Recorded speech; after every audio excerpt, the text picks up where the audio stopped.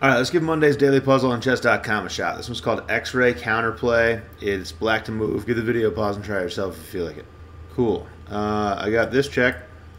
That is the only check I'm seeing right off the bat. I think that would force the king here, or the rook could block. But if the rook blocks, my knight has this square, so I would just take the rook, which doesn't seem good.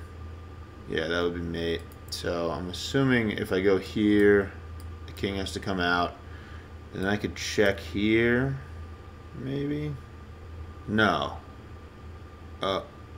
Okay. So I think I can win an exchange here. So if I go here and the king comes here, I can actually go here, and this is probably where the X-ray comes into play because I'm skewering the king with the rook behind it. I can take the rook. If this rook takes, I take. I'm going to lose my knight.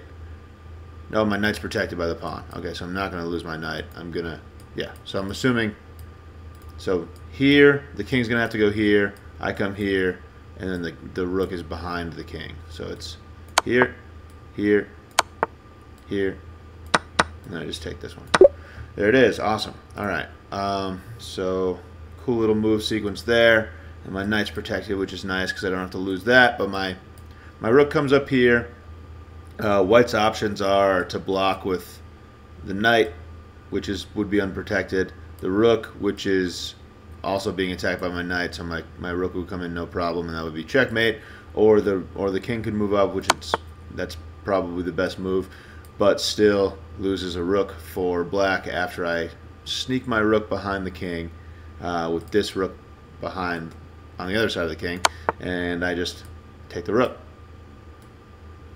And my rook is, or that, like, I mean, the rook can take back, but I have a king protecting this square as well, so I win both rooks for one rook, and obviously that's a good trade. Thanks for watching. Catch you later.